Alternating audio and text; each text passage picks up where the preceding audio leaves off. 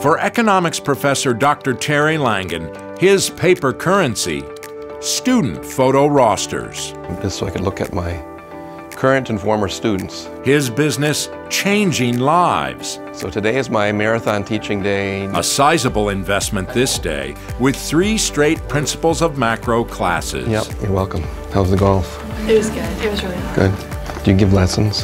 A 9:35 a.m. to 1:20 p.m. marathon. Good morning, and welcome to the end of the second week. But after 34 years, Langan can handle it. A surplus pushes price down, a shortage pushes price up. As he humbly announced this day, he's Professor of the Year. I get so engaged with the class. I often forget I'm in class, and it just kind of sounds like I'm talking to a guy who I really admire.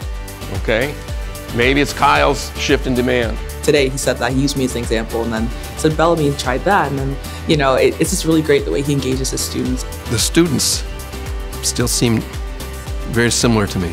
I mean, people talk about Gen X and Gen Y and Gen Z, and I don't know what they're talking about because I don't see that. Langan began his academic path with a long-standing rival. I'm a proud Johnny. Yes, I am. But a dedicated Tommy. So we're talking about supply and demand, right?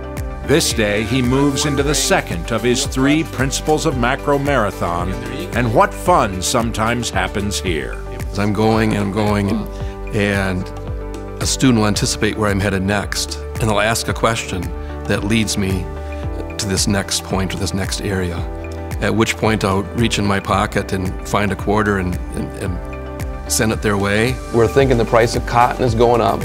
This student's first heart influenced his work in the dean's office. I would want to be associated most closely with a lot of the terrific hiring that we did during those 12 years.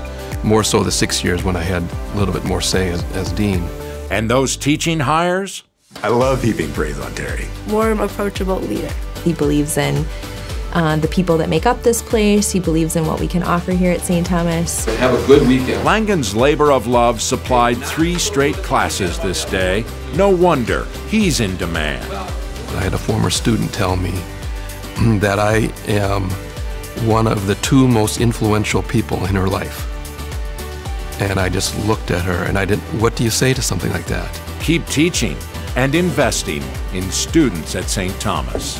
To me, that's just priceless.